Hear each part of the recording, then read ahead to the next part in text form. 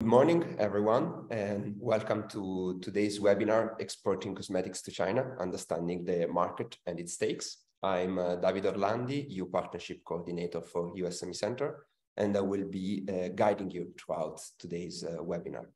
Before moving to the presentation of the speaker and the agenda, I would like, first of all, to say a warm, wholeheartedly felt thank you to the Embassy of the Republic of Poland in Beijing, the Polish Investment and Trade Agency, the Polish Union of the Cosmetic Industry, to Open, and the Italy-China Council Foundation for making this webinar possible.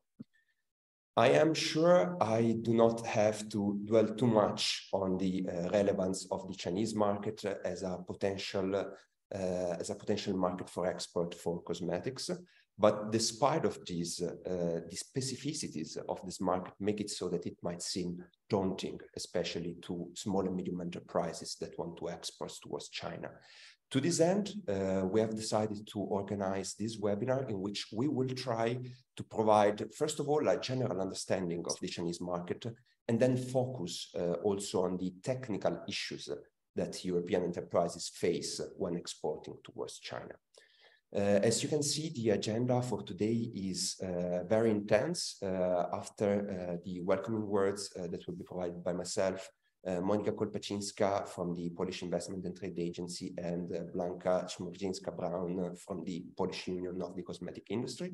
We will have a general introduction by Arvid Tilner of the EU SME Centre, and then a specific focus, as I was mentioning, on the various technical issues of the Chinese cosmetics market, provided by Jun Huang from the To Open, then Ms. Maria Galan-Lozano and Mr. Luis Galan-Lozano. At the end of the presentations, we will have a Q&A session. So hopefully we will have piqued your interest, and there will be the possibility of exchanging questions and opinions with our speakers.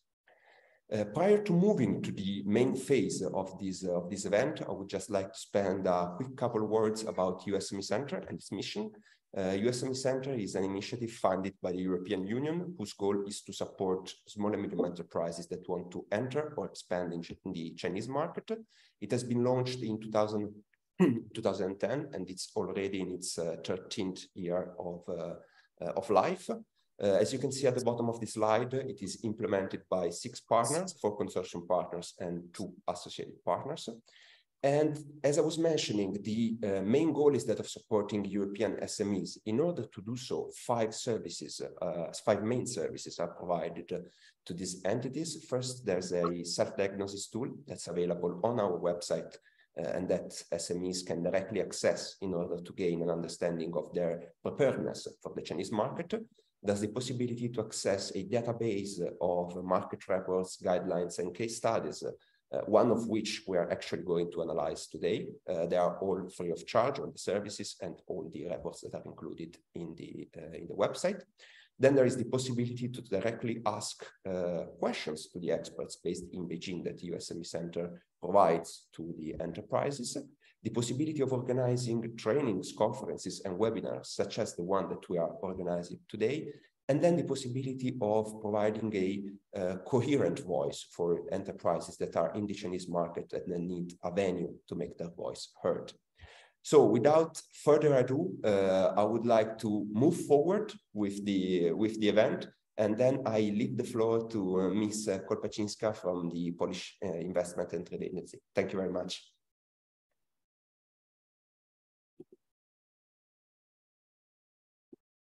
Thank you very much. Hello, everyone. Good morning. My name is Monika Kolpaczynska, and I am Business Development Manager at Polish Investment and Trade Agency, representative office in Shanghai. I am very happy to be able to participate in this event, and I'm going to make a short introduction from our side. So first of all, who are we? Polish Investment and Trade Agency is an institution operating in the business environment. It's a modern global organization whose activities work to build the recognition of Poland in the world as an attractive business partner. We are also a leader in export and investment consultancy, We offer comprehensive services for companies combining industry competencies and international experience. Our mission is basically to develop and promote Polish economy. We are an institution operating in the business environment within the Polish Development Fund, a group of financial and advisory institutions. Our basic areas include export, investment, and partnership and promotion. So we support the international expansion of Polish companies. We support Polish export, especially small and medium enterprises. We also support investments in Poland and abroad. We support foreign direct investments in Poland, and we also cooperate with public administration and business environment institutions in the various projects. In terms of support we provide for exporters, we do analysis of export potential, we prepare information packages, organize B2B meetings, business missions, prepare a list of possible business partners, and we also verify business partners and more. And if it's about support for prospective investors, we do location consulting, organization of site visits, prepare information about different forms of public funding, identification of potential business partners and suppliers, also introduction to startups and technology providers, organizing B2B meetings, and so on. We operate in many markets around the world, creating the network of foreign trade offices. And on these markets, our trade offices are familiar with knowledge of local specifics, culture and business conditions, of local languages, and also key industries in individual markets. And in China, our representative office is located in Shanghai. And a few words about the upcoming events. We plan to be present at China Beauty Expo, very important event for the cosmetic industry, which will take place on May 12-14 in Shanghai, a great opportunity for Polish producers to establish new business relationships and contacts with foreign and Chinese companies and distributors. And to learn more about upcoming events, we encourage you to visit our website, especially the page with the recommended events. Like, for example, for now, we just only can mention about the event which will be after China Beauty Expo, which is Ningbo China CEC Expo and International Consumer Goods Fair, also for cosmetic industry, which will take place this year, May 16-20 in Ningbo. And of course, if you have more questions, our team in Shanghai and our team in Warsaw also is ready to help. So this is our contact information. Don't hesitate to contact us if you have any questions. And thank you very much.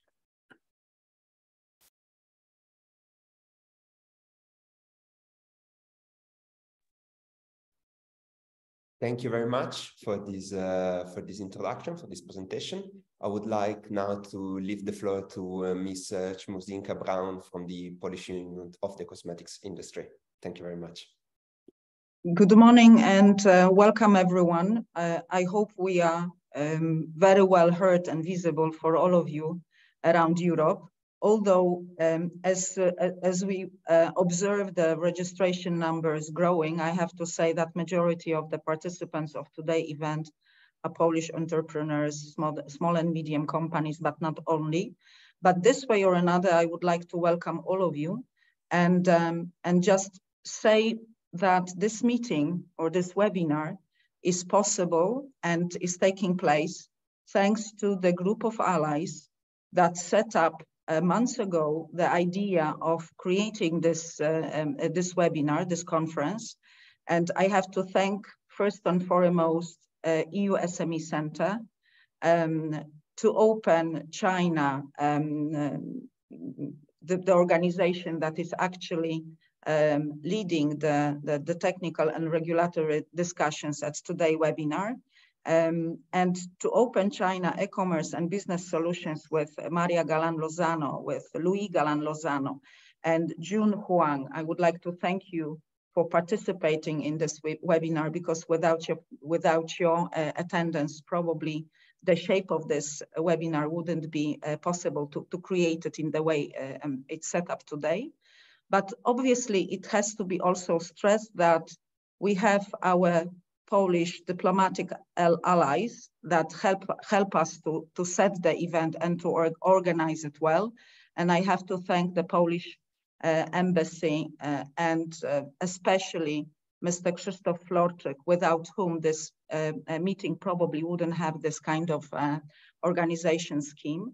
And I have to thank as well, straight away, calling our previous activities, that thanks to the Polish embassy, the Polish entrepreneurs 2 years ago, and thanks to our cooperation, managed to get the GMP certification for Chinese market. And thanks to these people far away from us, from Warsaw, really help us set up this kind of documentation, which is necessary for Polish entrepreneurs to sell, to export cosmetics to China. So thank you all for putting our efforts and hands and heads together to create this, this webinar. But I would like to also take the opportunity and thank my own members, Polish Union of Cosmetic Industry members, 250 companies, who actually helped us by asking questions and putting the questions forth. They allow Maria Galan-Lozano and her team allow to shape well the agenda of the webinar, to prepare, to answer the questions that were placed before. So I would like to really thank my membership and Justyna Żerańska for coordination of gathering of all this information, because it only makes us precise in answering this kind of questions or this kind of worries that you might have in Europe and especially in Poland. Of course, these questions coming from Polish SMEs will probably be very much the same as the questions coming up from the Spanish SMEs or Italian or any other operating in Europe. So in this way, we managed to get a good agenda.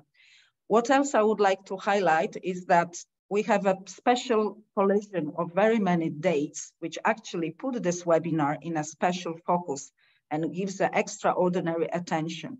First of all, 2 years ago, CSAR, Cosmetic Supervision and Administration Regulation, has been published, came to force, together with all other documents or regulation which support that. On top of that, so we are 2 years away from 1st of January 2021. This is an important data. Why? Because for the last 1,016 days, to be precise, so for almost 3 years, the entire Chinese market has been closed. This is self-inflicted, if I could call it that way, self-closure, zero COVID policy that was placed by the Chinese government on the entire market. I don't need to explain to you how hard it was for internal market, but also for investors, for the business activities, for all of us that want to do business with China. And on top of that, on 8th of January, the Chinese government decided to reopen the country to international trade, to visits, to travels, to all kind of activities that make business ticking. So this collision of dates, and the reason that we are meeting today is no coincidence at all. On top of that, I have to also highlight that the diplomatic forces of 11 countries globally also opened up with its letter on 21st of January, a discussion on governmental level to make sure that the Chinese authorities responsible for our slice of the market for cosmetics do understand obstacles that we are all facing in terms of regulatory regimes being different. And it has to be highlighted, and you're all aware of that, that Chinese regulation doesn't copy, is not identical, doesn't follow any other regulatory regimes which are known to us. I'm talking about cosmetic product regulation or American cosmetic regulation system, where we have cosmetics part and OTC, or Japanese, or any other. And for that reason, this what we will be discussing today is essential, because we will present to you, thanks to the knowledge of our experts, what's in the current regulatory Chinese regime, how do we need to prepare to be ready to re-enter this market. And we have to also remember that if we were present at the e-commerce schemes selling our cosmetics to China, there are certain differences that we have to follow. And of course, we will be talking about the registration processes. We will be talking about raw material submission codes, because you wanted to hear that. We will be also talking about still existing animal testing obligations for special use cosmetics. This is something that we eagerly follow and we try to understand. But we also need to stress that China reopening on 8th of January is probably the biggest economic event of 2023. And you as professionals, you as the people responsible in your companies for exports, for expansion of markets, you do need to follow, apart from regulatory topics, you also need to follow the overall political and economic situation, because this is really vital. As we know, and following all economic crises that we were observing since 70s, this is probably the most important moment, because China opening will have, of course, a lot of positive and some negative effects that we have to be open about that. But China reopening in this shape, like today, will have an impact on us all and will bring a way of changes in terms of trade, will pick up and will make us grow in terms of exports. So we need to follow that. We need to understand that. And of course, an important figure to understand the size of the cosmetic industry market in China. China imports $21 billion US dollars worth of cosmetics from around the world. And this market cannot be ignored. It cannot be close to us. Thank God it's reopening. We have to understand the potential of Chinese consumer who is hungry for the products that they used to buy during the closure. So a lot of moments to use this for our own advantage. But as we were exchanging these thoughts before coming live on air, online, on website, you have to also remember that being strict with regulatory regimes at home with cosmetic product regulation will only help you to find the differences, to find the spots where we have to fill in our product information file documentation or any other aspects of our own portfolio of products that we want to export to China. So huge momentum, politically, economically, a lot of assets to use, opening of the Chinese economy, investments, new channels of being present there, new Chinese consumer ready to grasp the products, and you especially, you entrepreneurs in Europe have to be ready for this new opening and challenges and new situations that I'm sure to open China experts will explain to you today. And we also want to tell you that there is a Q&A session, so please stay vigilant, listen, take notes, and use this time that we have together wisely to place all the questions you need the answers to, and have a wonderful 2 hours with us. I'm sure it's worth spending this time with us, because it will only make our own situation in Europe easier. Please, I do not need to highlight that, but within the time when China was closed with zero COVID policy, a lot of things changed in Europe. We have a war on our eastern border. We have change of export destinations, and this has to be taken into account as well. But ending on a positive note, Thank you all of the allies which are around the screen now, around this table, for the wonderful cooperation, for allowing us to talk to so many entrepreneurs today. Have a good webinar today. Thank you once again. Thank you very much. Thank you very much for the very informative, very clear introduction. I believe it has been extremely important to also have a recap of why the Chinese market is so important, what are the challenges that we're going to face, and why we should be focusing on these technical regulations. So without further ado, I would like to move to the main component of this event, and would like to leave the floor to Mr. Arvid Tilner, who will be introducing us to the Chinese market of cosmetics. Thank you very much. Thank you very much. Thank you for the warm welcoming words, and good morning to Europe. Good morning, good afternoon to China. My name is Arvid Tilner. I'm working with the EU SME Centre, and I'm trying to bring transparency into the regulatory framework that for certain sectors. One of them is the cosmetic sector, and my colleague and I, we have been writing, or we wrote a report last year on the latest changes in the cosmetic sector, as Blanca already mentioned. If you have any questions on the cosmetic sector or any others, you can either contact me through my email address or use the Ask the Expert function on our website. I linked it here on the screen. You can really type any kind of questions, and in a couple of days we will come back to you and try to find a solution for you. I will introduce you today to one of the reports I have, or the report I have mentioned. I will just briefly mention some of these points because Maria and her team will go into details. I just want to stress some of the highlights and some really important aspects of the report. And then I just want to mention briefly the self-diagnosis tool my colleague Davide already mentioned. So the report provides an up-to-date overview of the regulatory requirements that European manufacturers of cosmetics must comply with to be able to export to China. So it's basically a how-to guideline on how to deal with the registration process. China's cosmetic sector is undergoing profound regulatory developments, which are changing the way cosmetic products can be imported into China.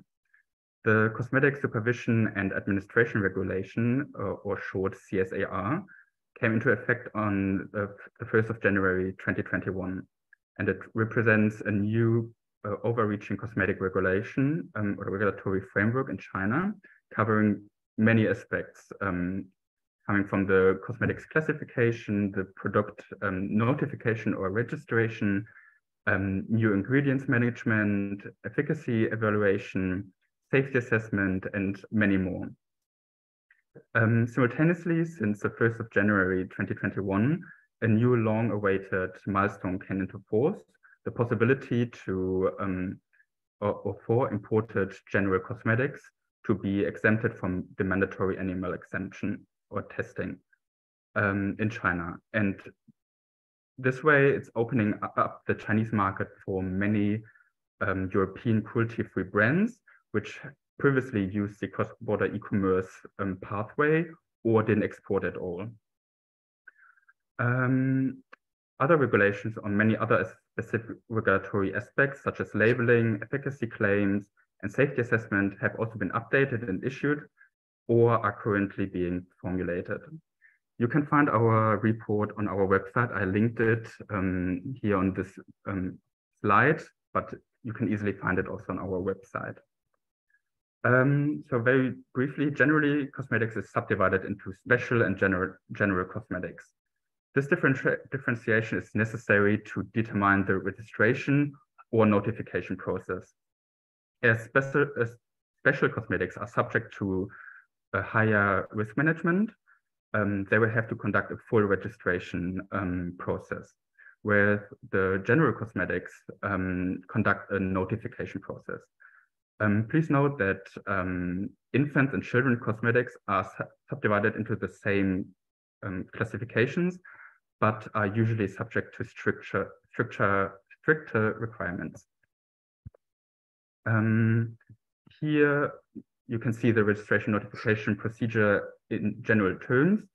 You can see there are many steps involved, and the ultimate goal is to receive basically a registration and notification number, which you have to add to your label. You can see here an overview of the general steps, but you can also see that there are some differences in the notification registration process, although there's quite a lot of similarities. One of the biggest differences is the time frame. You can see for special cosmetics, it can take quite a long time, from half a year to a year until the registration process is completed. Is quite a normal standard. The report will mostly highlight the differences of these processes, and for instance, we provide an overview of the registration dossier that you have to submit, or for example, mandatory testing requirements. I just brought you here a little snip from the report. You can see the efficacy claims that you can claim, and some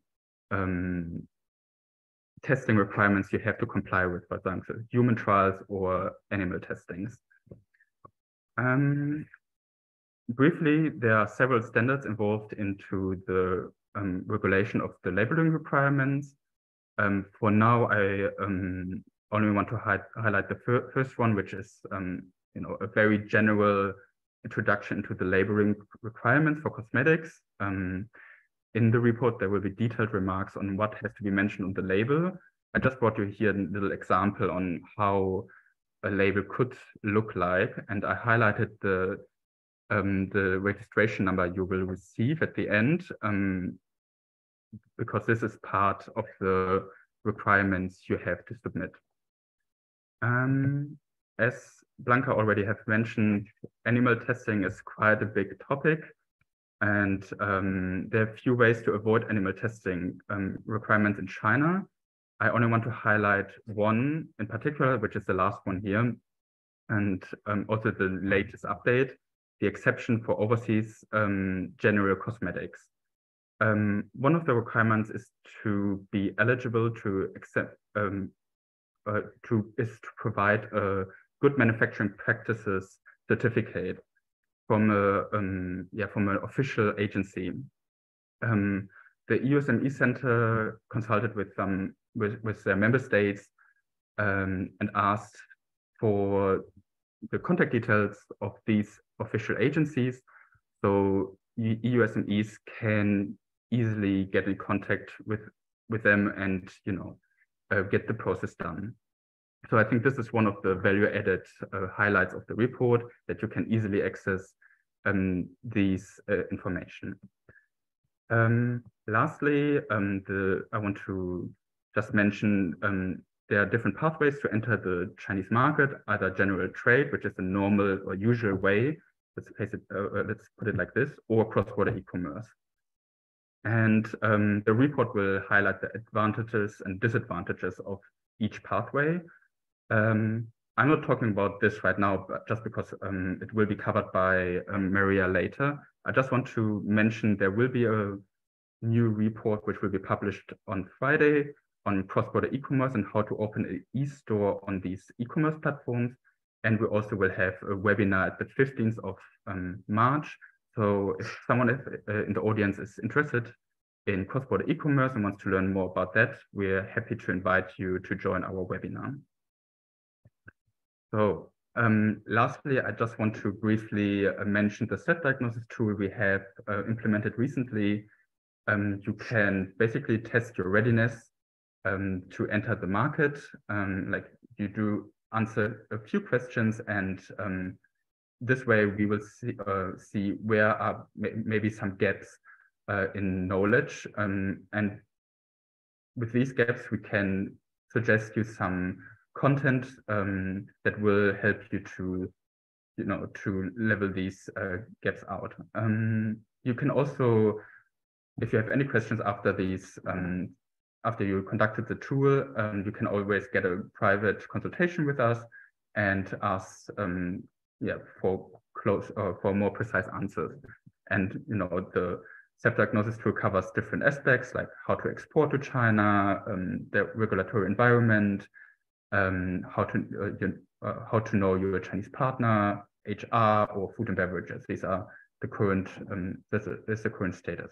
So if you're interested in this, please follow the link I shared here. So thank you very much for your attention. I will give the stage now to Maria and her team to give you some more detailed information about the whole registration process. Thank you very much. Thank you, Arvid, for this introduction to the market. I would like now to move to the more technical part, if we may. So I believe that in order to do so, the first person in line is Ms. Jun Huang from to open. Yeah, you have the floor. Thank you very much. It's me. I'm going to start. I'm going to share my screen. That's okay now. So, dear participants, welcome to this webinar dedicated to exporting cosmetics to China. It is a pleasure to share with you the answers to some certain questions and some key topics related to cosmetics in China. We are a Sino-European team located in Spain and in France, and in Shanghai and in Weihai.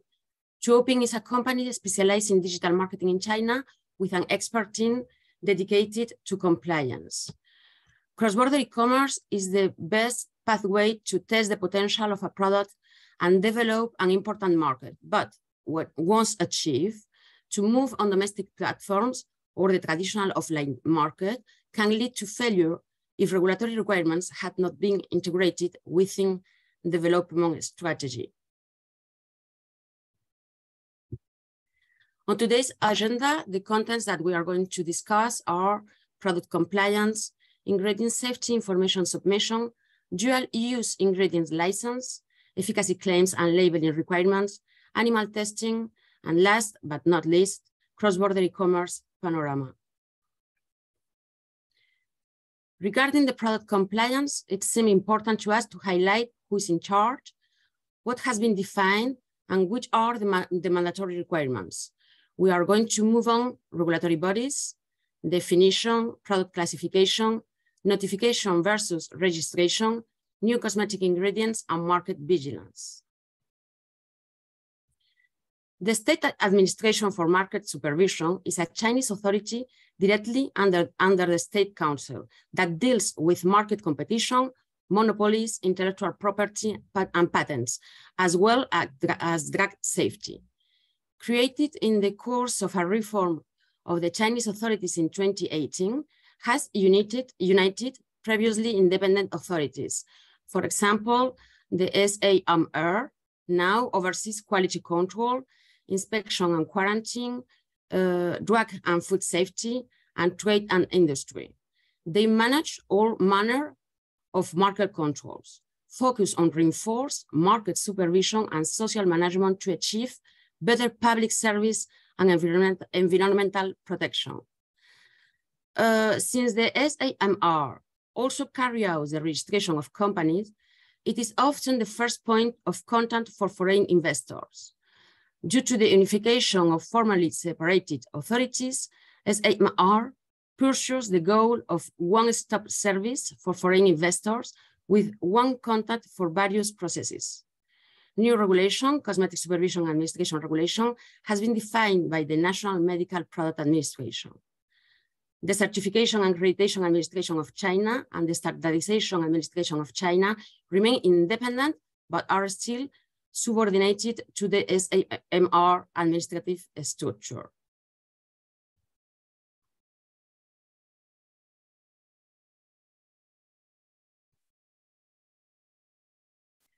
In this slide, we show you the main regulatory tests and their dates of entry into force.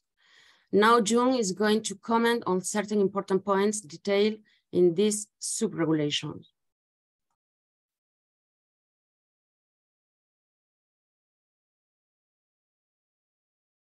June? Yeah. Hello, I'm June from Japan. It's a pleasure to share with you some ideas about Chinese cosmetic compliance. Let's continue with the first part, the definition and classification of cosmetics in China. A cosmetic product in China is a daily chemical product intended to be applied on the external part of human body, such as skin, nails, lips, by spreading, spraying, or other similar ways for cleansing, protecting, beautifying, or grooming purposes. It can be classified in two different types. One is the special cosmetics, which include the 5+1 subcategories, namely hair dyes, hair perming, freckle removing, sunscreens, anti-hair loss, and products with new efficacy. And within the scope of cosmetics for those other than the special cosmetics are general cosmetics. Toothpaste is under the administration of general cosmetics by CSAR. Soaps are not applicable to these regulations, but CSAR is applicable to those claiming to have special efficacy effects. For example, whitening soap. Cosmetics should select the corresponding serial numbers in order according to the classification catalogs, Appendix 1 to 5 attached to the cosmetic classification rules and catalogs, involving the catalog of application zones, efficacy claims, target users, product dosage forms, and using methods, and using hyphen between the catalog codes of each group, connecting to form a complete product classification code. Here is an example in the right corner of this slide. The classification code of an anti-wrinkle cream for adult should be 15, 05, 03, 01, 02. Now let's check the China market access requirements. It's worth noting that the overseas registrant or notifier for imported cosmetics should designate a domestic responsible person in China mainland. It's a legal entity within the territory to handle and assist with the notification or registration process and cooperate with authorities on behalf of the overseas products manufactured.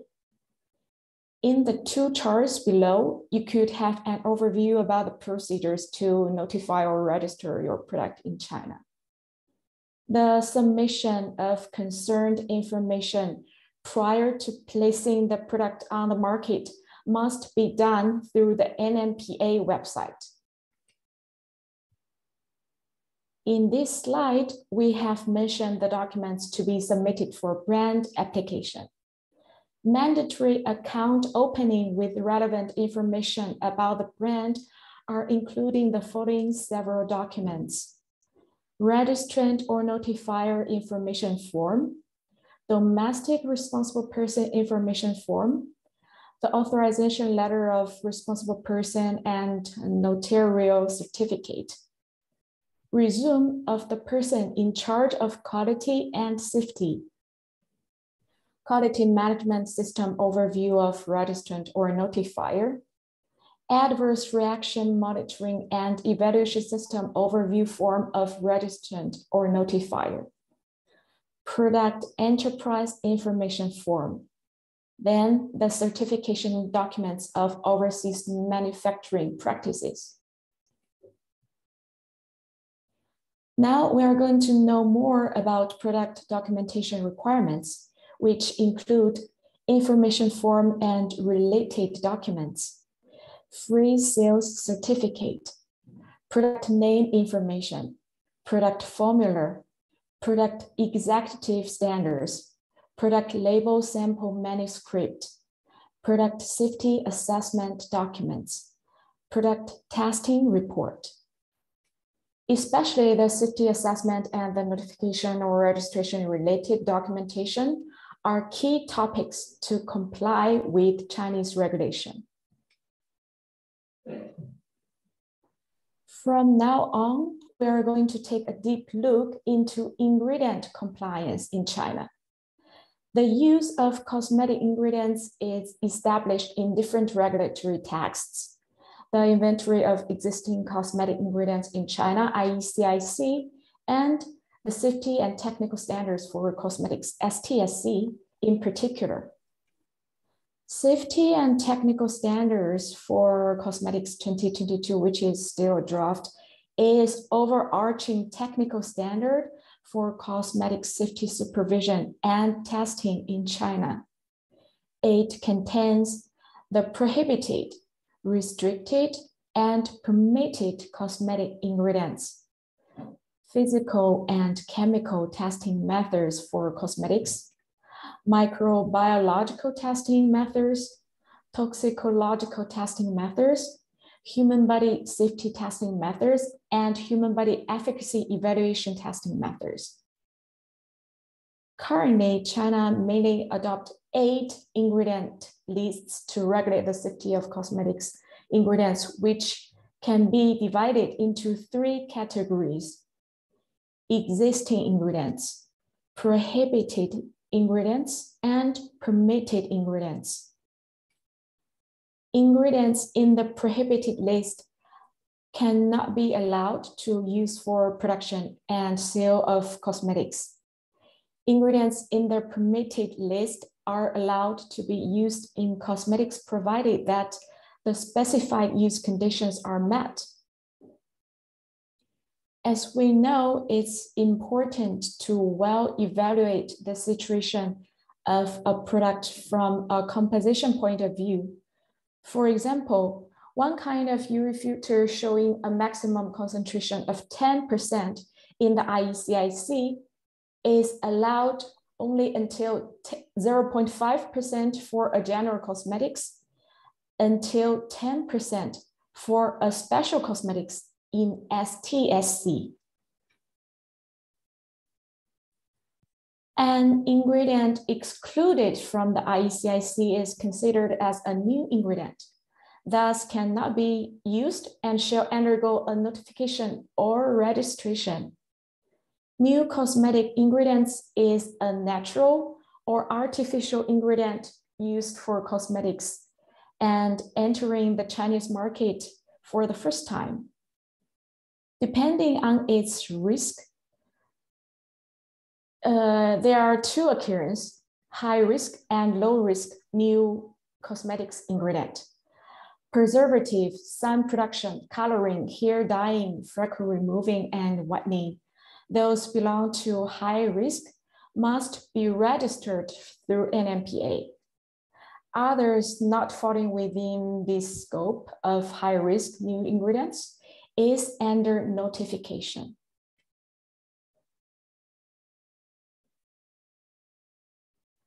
The notification or registration process of new cosmetic ingredient is very similar to the products, which includes appointing a Chinese responsible person, account application, testing, and other needed information collection and submission.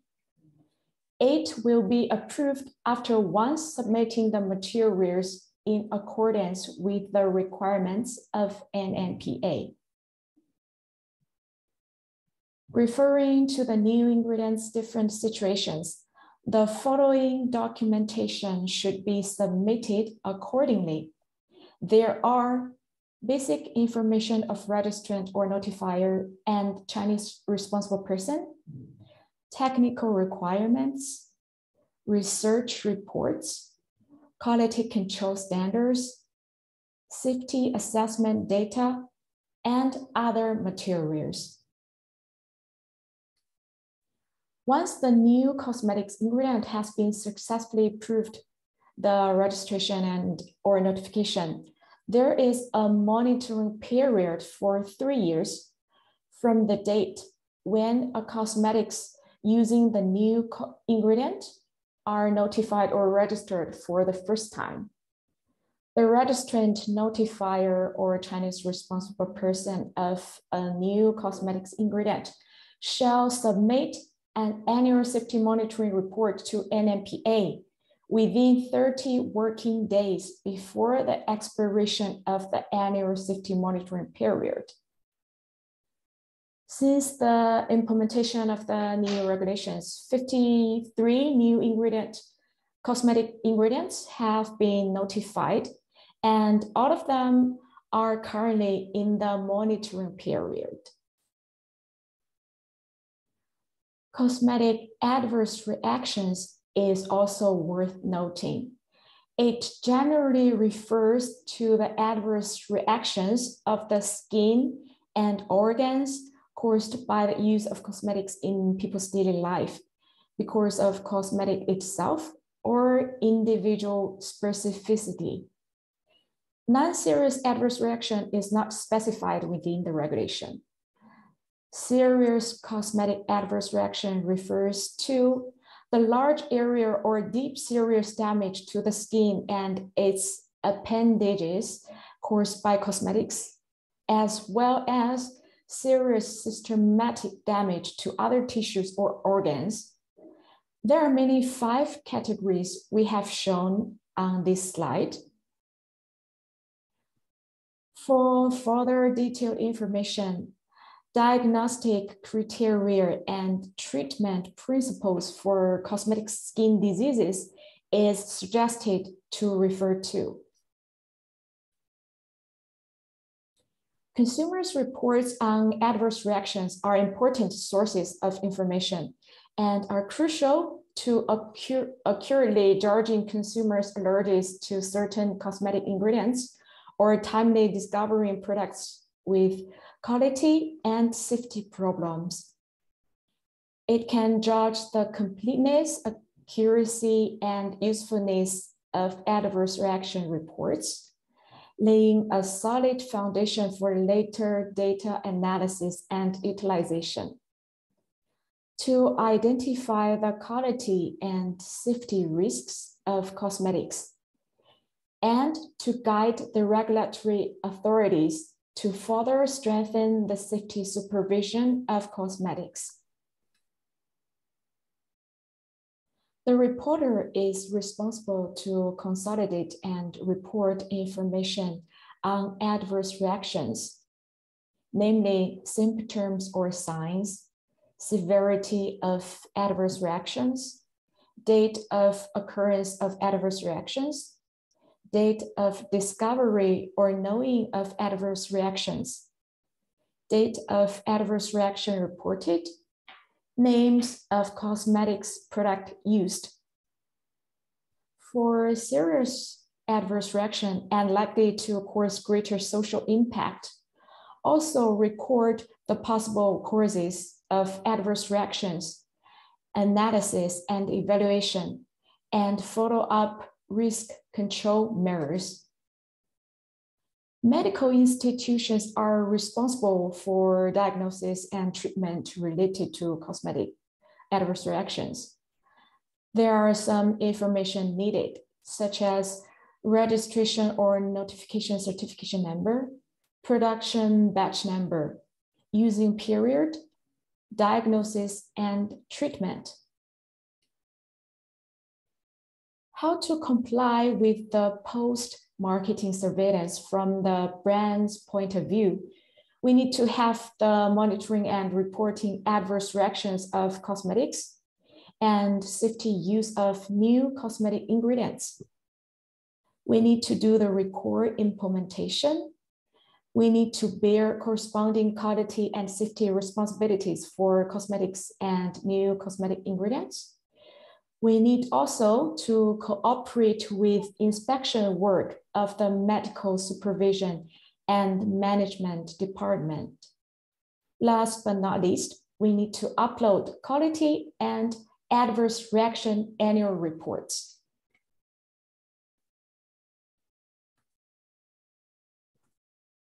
Regarding the safety, the ingredient safety information that must be submitted before May 1st, for all the ingredients used in China, we are going to share some updates. On July 28 last year, the Department of Cosmetic Regulation of National Medical Products Administration convened Provincial Medical Product Administration, National Institutes for Food and Drug Control, NMPA Information Center, and China Association of Fragrance, Flavor, and Cosmetic Industry, holding a video symposium with industry association. Based on the industry opinions collected before, NMPA has analyzed the situation and clarified some matters that the industry is concerned about. The purpose of ingredient safety information submission is to track and monitor problematic ingredients and product containing them, express the necessity to reinforce the information security management of the submission platform, and emphasize the responsibilities of registrants and notifiers. To declare safety information for raw material containing ingredients already listed in the inventory, several options are possible. The raw material manufacturer completes the information on his ingredient raw material on the authority's raw material platform to obtain a submission number and transmit it to his client. If the raw material manufacturer does not carry out the notification, he must send Annex 13 and Annex 14 to the manufacturer of cosmetic products, who can register the finished product by attaching both annexes. The raw material manufacturer can give an exclusive mandate to one of his customers, cosmetic product manufacturer, or his distributor, or a third party to carry out the notification on the NMPA portal in his name and on his behalf. Obligation to have a writing and contractual agreement. The raw material manufacturer must transmit all the information about the raw material in order to enable notification. The raw material will obtain a codification number which must be shared to all customers. When all elements are filled, an ingredient code is automatically generated. 15 digits format, 6 digits identification of the ingredient, 5 digits identification of the manufacturer, 4 digits identification of the specification. Part of the ingredient code and the INCI name are made public by the authorities.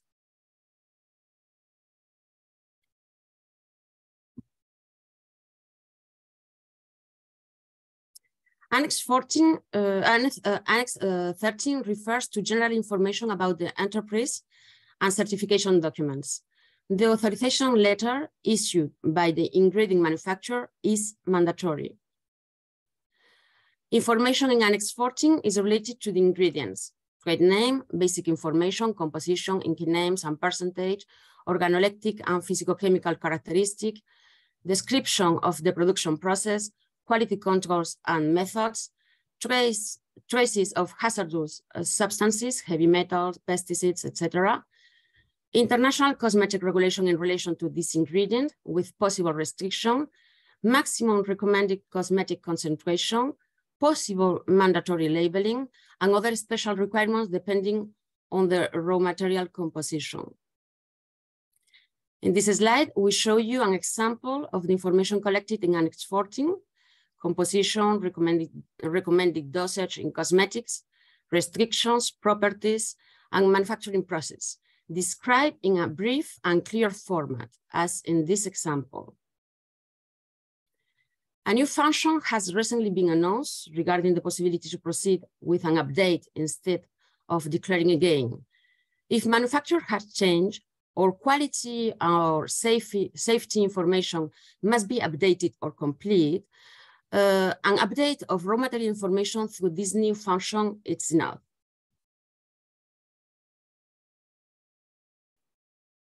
Now comes to the dual use ingredients part. It was a hot topic last summer.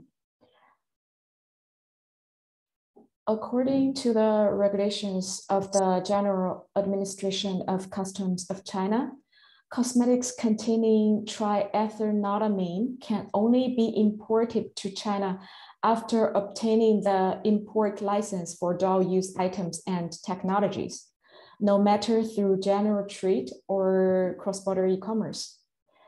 TEA is often used as emulsifier, humectant, humidifier, thickener, and pH adjuster, which is possible to be used as a main ingredient for the production of chemical weapons, belong to category 3, monitored and controlled chemicals. If you need to apply for a dual use certificate for your cosmetics import, please notice there are only 2 designated units can operate. The obtaining of a dual use certificate is around 1.5 months for the whole application process, which validity period is 1 year. On October 28, 2022, the General Administration of Customs of China issued a letter clarifying a new supervision requirement for TEA exemption. TEA, which acts as a pH regulator in cosmetics, detergents, and other commodities, will generally neutralize the acidic substances.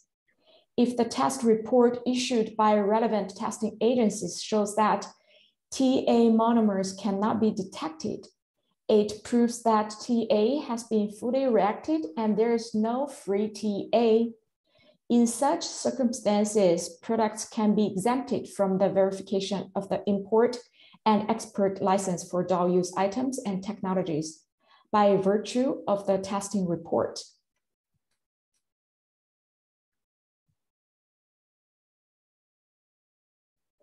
Another important topic is about efficacy claims and labeling requirements.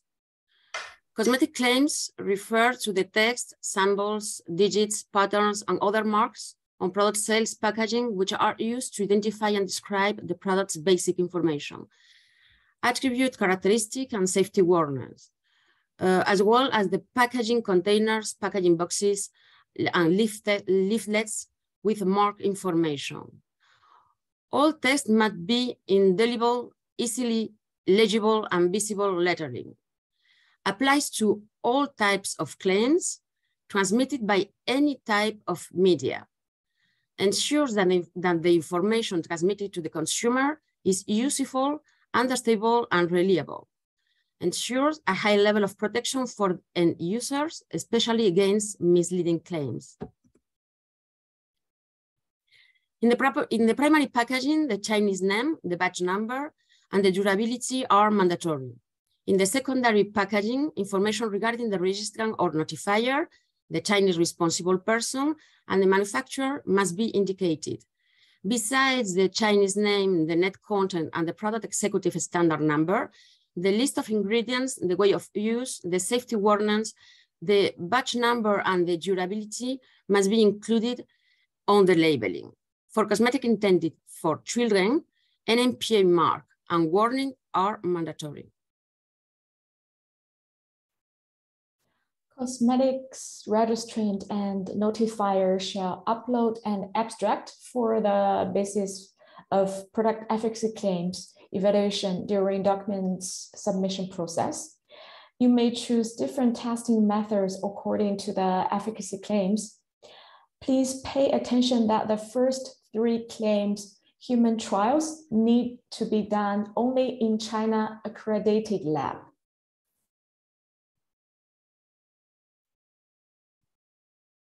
The registrar or notifier need to upload a summary of the basis for the product efficacy claim through NMPA platform. Then every user can get close to the information about the testing reports of efficacy. Here we are showing you an example visible on NMPA website from an European brand product and how they have described moisturizing, soothing, and other efficacy claims tested. Before finishing with the contents related to the regulation in China, let's clarify briefly when we can avoid animal testing. General cosmetics are exempted from animal testing except infant and children cosmetics, cosmetic using new ingredients during the monitoring period, cosmetic whose notifier, responsible person, or manufacturer is listed as a key supervision target by NMPA. And the requirements are the GMP certified by the government of the country of manufacturing and the safety assessment report that can fully confirm product safety. One question that I saw within the chat is if SGS or Intertech or another GMP certificate is valid in China. Yes, it's valid, but not to avoid animal testing. Regarding cosmetic ingredient safety assessment, the documentation needed is the abstract, ingredient physical and chemical properties, safety assessment process, risk control measures or recommendation, conclusion of safety assessment, signature and resume of the safety assessor, the references, and the annexes.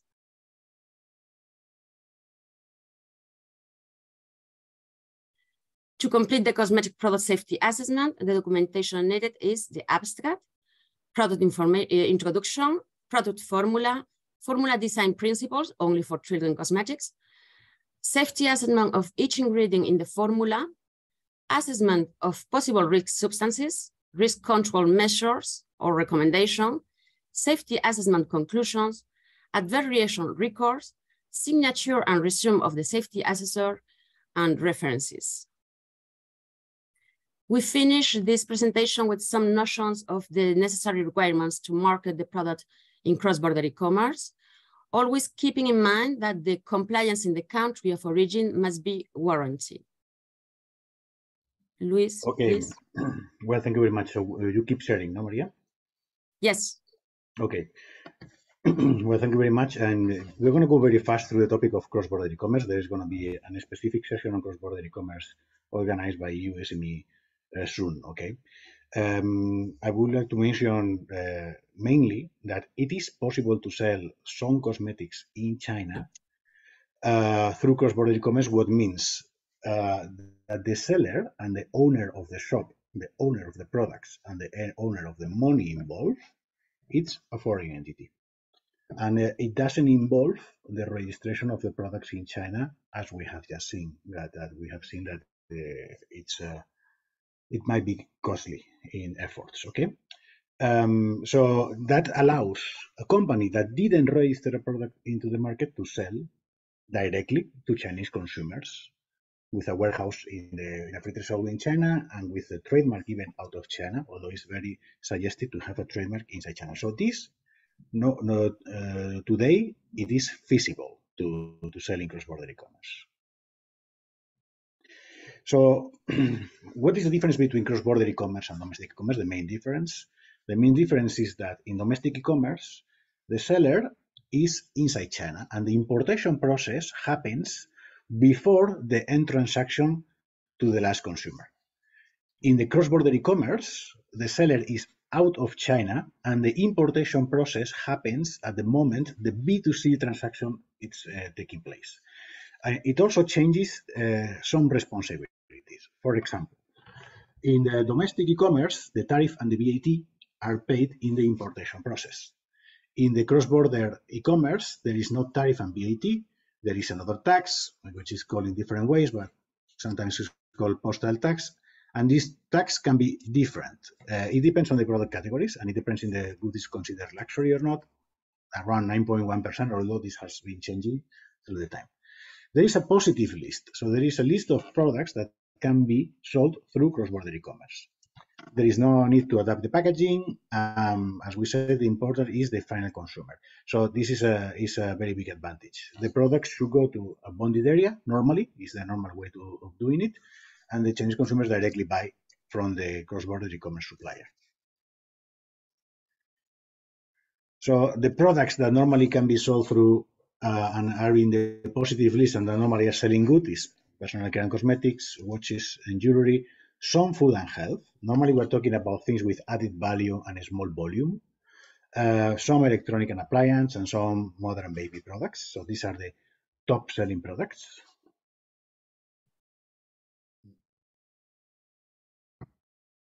And normally there are a lot of places right now where cross-border e-commerce can be done, okay? But it is true that the two main e-commerce platforms are Tmall Global and JD Worldwide. As we talk now, and in fact in the last days, a couple of weeks, JD is changing the model from a model in which there is an annual fee to a purely variable model. This is the last news. This is happening now. In fact, this is being implemented. It's not yet in place in all the shops. And they are charging a commission of 2 to 8% with a deposit of $15,000. And here we have the cost also for T-Mobile Global. So the structure of the charge is always the same. There is normally a deposit. This deposit is to warranty sometimes some responsibilities and charges. There is an annual fee, which they want to make sure that the products we put to sell have some warranties, and there is a final value fee. And normally we don't have to register the products into the market, but we need to make a kind of registration within the e-commerce platform, some other kind of registration. And also I must say that in some cosmetics, let's say special cosmetics, if we do not have the registration, we are not allowed to advertise with different advertising formats that the platform have. Okay. So we are having good volumes in cross-border e-commerce. It can be a good way to testing, but it doesn't, let's say, remove the validity on the importance of regulation. The Chinese government is being very protective of the Chinese consumer. That is the reason why to enter into the domestic, which still is a bigger market, has those requirements. But still, cross-border can be a solution. Today, I just wanted to give some hints. There will be a session more specifically dedicated to cross-border e-commerce. Just today, the message is for you that it is feasible to sell without doing the registration, most products. Okay. Thank you very much. Thank you very much to the entire Open team. Thank you, Luis. Thank you, Maria. Thank you, Jun. And I believe that we can now move to the Q&A session. As it was mentioned in the introductory remark, this is a good opportunity in order to have an important exchange with our experts on these topics. So in order to break the ice, I see that we have already received some questions from our participants. Please keep writing any questions that you might have. We will try our best to answer them all. And I would like to start from a very specific question that I would like to address to Maria, as it was written during her presentation. And one of our participants asks if the safety assessment report does have to be in Chinese, or if the English language is also accepted. All the information must be in Chinese. We translate all the documentation that is relevant. We don't translate the whole documentation we have, but the needed documentation to show when we have an inspection, we have a control, when, of course, we can communicate in a clear way with the inspector, and it's in Chinese. Okay. So we prepare all the documentation in order to be well received by our contact in front of us, and we prepare all, we take care to prepare all in Chinese, of course. Perfect, thank you. And then, June, there was a question that was written also during your presentation. Also here, it's very specific. If they are not considered as cosmetics, under which category do soap products end up, such as soap bar, liquid, hand face wash, etc.? So no matter what kind of category is the soap product, most of them, even though soap bar, liquid hand, or face wash are not including here, because for facial cleansing, it's considered as cosmetics. But most of the soap products are not cosmetics. And I have showed an example about the whitening soap, but it's actually very hard to have this kind of efficacy claims when you're a soap, because you wash it after you use it. So we can consider that all soap products are not considered cosmetics. Thank you. Thank you very much. I see that we have a couple of questions concerning CBEC. So I would like to start from the most straightforward one. We're asked if CBEC also needs registration of trademark in China. And linked to that, we might try and answer two questions in one. We have a specific request related to triethylenamine import through the CBEC. rather than getting too much technical into the specific topic, I believe it is relevant if it would be possible to experience some cases related to CBEC import, and if there are any solutions with problems related to specific ingredients. So this is an open question. Whoever wants to chip in is more than welcome to do so.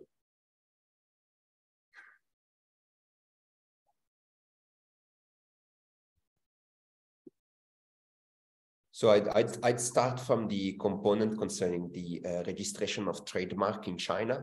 This might be a bit more straightforward to pick up. Luis? I think that it's yeah. About the trademark registration, no, for the cross-border e-commerce, it's not necessary to have a trademark registered in China. It is very recommendable to have it. It is always much better to have it, but it can be done. An online shop in a cross-border e-commerce platform can be registered as long as you have the trademark registered or in your home country or in the home country of the entity that is opening the cross-border e-commerce shop. But there is no need to have the trademark registered. Okay, perfect. Thank you very much. And then let's move away a little bit from the cross-border e-commerce component. We also have more of a technical question concerning the information that cosmetic brands need from manufacturer.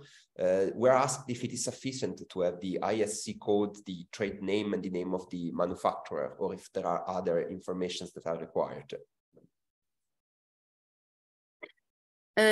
Yes, with the ISC code, they are asking for the Annex 14 to join with the code in order to verify quality data. Okay. Thank you very much. Maria. Then also staying on a bit more of a technical topic, more of a, if you want to use the term bureaucratic, maybe kind of issue. We're asked if a free sales certificate issued by a national trade association will be accepted as a valid document when exported to China. June, do you want to answer this one?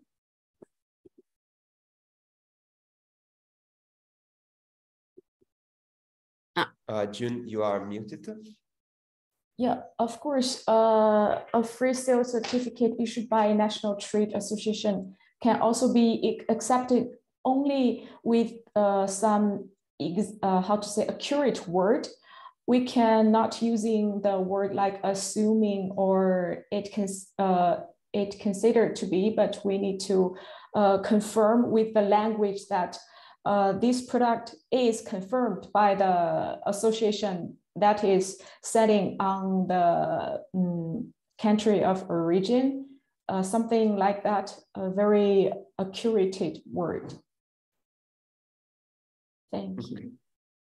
Thank you very much. I also take the chance to point out that under the chat has been linked the webpage of the China IPR help desk that is also a very useful instrument and tool to support on trademark registration and IPR and IP protection. So for your reference, there's also this added instrument that can be used when exporting to China. And I see that we are receiving a relevant number of questions. I'm extremely happy by that. It means that we piqued your interest during the event. So moving on with the Q&A session, we are asked if the cosmetic ingredient notification needs to be made by a Chinese agent or if it can be done as a distributor from Europe. This is a very practical kind of question that we're receiving. It can be done by the distributor, and it can be done by the brand here in Europe, but the only problem is that all the information must be shared in Chinese, within the Chinese platform. Once you handle Chinese here in Europe, wherever, you can handle with the submission from here. Perfect. Thank you very much, Maria. And then we have a series of questions under the category under which items fall. I believe that June had already partially answered also to the, we have received a question concerning under which category would an intimate care product end up. But if you want to add something a bit more under this category division, June, but just if you want to add something, I believe it was sufficiently well responded already, this kind of component. Pardon me, can you show me which question are you asking? Which category does intimate care live on product fall? We handle a case of an Spanish company that we were not able to handle in China because external genital organs are not included within Chinese cosmetic definition. Okay. Okay. So our Chinese cosmetic definition is smaller than the European one, and intimate care live-on products we must well analyze in order to really check if we could justify under the definition of cosmetic in China. But in this application zone, external genital organs are not included in the Chinese definition. Okay, okay. Thank you very much, Maria.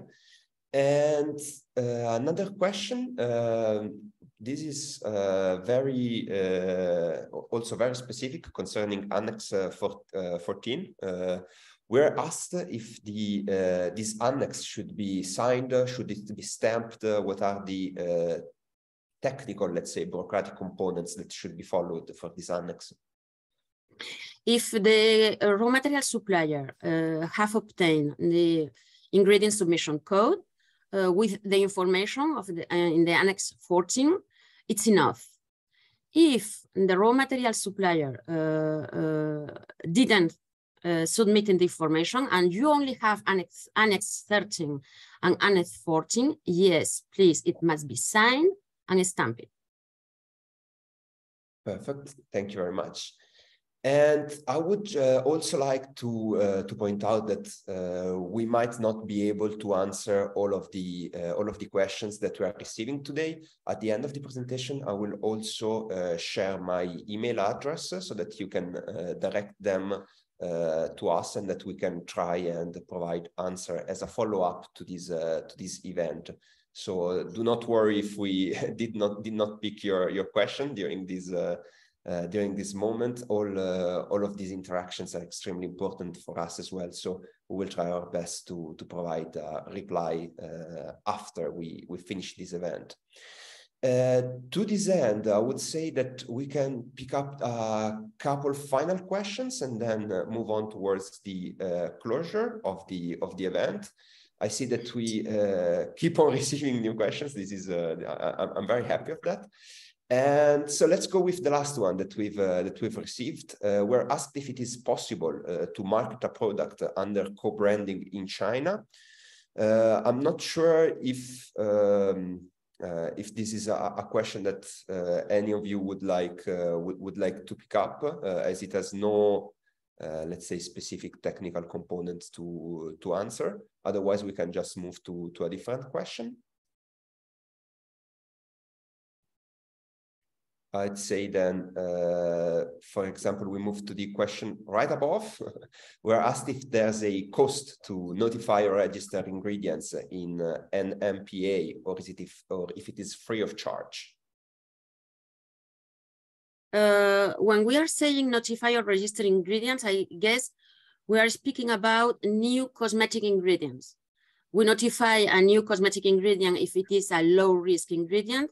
We register a new cosmetic ingredient when it is a high risk, preservative, UV filter, coloring agent, or hair dye. Of course, there is a cost. If it is a high risk ingredient, we need a huge quantity of testing done with the ingredient.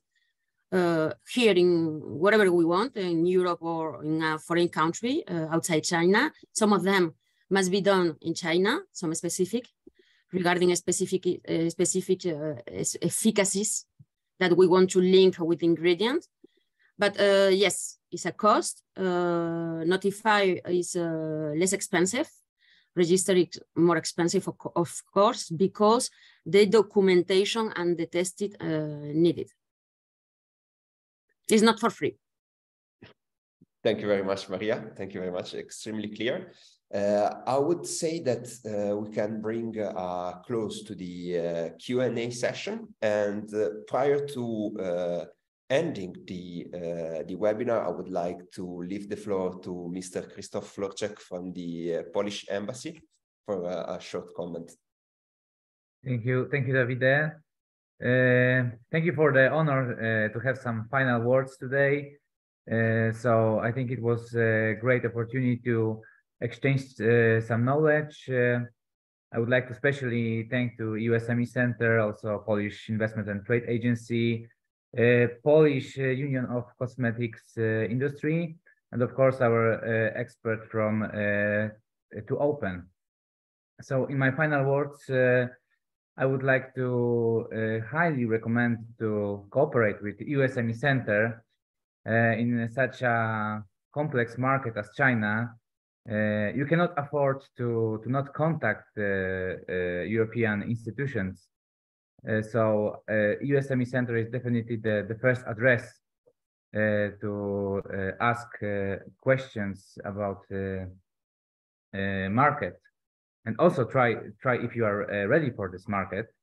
Another institution is IPR help desk, and you can find information about trademarks and basically IP laws in China, which are completely different than what we have in Europe. It's a completely different system.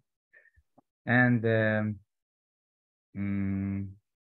if as a European company you are having any problems, issues with Chinese administrations, please do not hesitate to contact your embassy, Polish embassy, in case of Polish enterprises. We're really looking forward for your feedback, how the registration process is going, and if we don't have this feedback, this knowledge about problems you are having, we are not able to help. And then when it comes to the G2G contacts, this knowledge is also very useful for us to raise awareness that this is very important for us.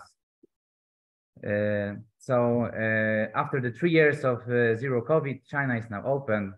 So I'm looking forward to see many companies, many new friends coming to China. So thank you again, and see you soon, I hope. Thank you very much. Thank you very much, Krzysztof. And before ending the webinar, I would like, first of all, to once again say thank you to all the panelists. It has been extremely interesting, the event per se, the Q&A session. It has been very important to share this information with SMEs that want to enter the Chinese market. Thank you as well to all the participants. I'm aware that we didn't have the time to answer all of your questions, unfortunately. To this end, please reach out to me at davide.orlandi@eusmecentre.org.cn, and I will try my best to put you in contact with either the speaker or our experts in order to have your questions answered.